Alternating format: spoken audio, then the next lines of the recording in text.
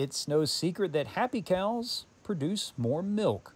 Keeping them that way in the scorching heat over the past few months, however, provided a major challenge, with 2024 officially being the hottest summer on record.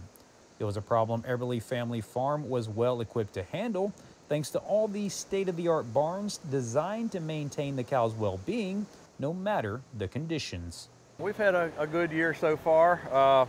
It's been a hot summer, but our barns here are, that's the purpose of them, is to keep our cows comfortable in hot weather, and they do very well at that. The cows lay in nice soft sand beds, very comfortable. We keep fans and sprinklers on them, keep their body temperature down so they can handle the summer temperatures very well in there, and that's what we try to do, is keep them comfortable. Keeping that production high is now more important than ever, particularly with prices for milk back on the rebound. After seeing them fall to their lowest mark in more than a decade last year, they are now up more than $7 per hundredweight in 2024, marking a 43% jump since the beginning of the year. It's a just reward for all the hard work that goes into keeping milk on the shelves.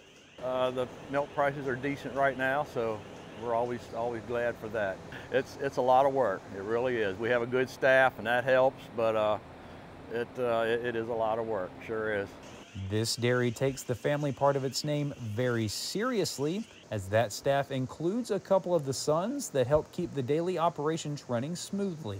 With the number of dairy farms across the state on a sharp decline, creating a multi-generational operation like this one brings a certain sense of satisfaction. We take a lot of pride in that. I've got two sons that are working with me. They've got a lot of energy. They're in here, trying to keep things productive, and they do a great job helping out well. So it's a family farm, and I really appreciate my boys' help as well. And it is quite a lot to handle, as more than 1,000 cows must be milked and cared for each and every day of the year, no matter the weather. However, it's truly a labor of love the Eberly family wouldn't have any other way.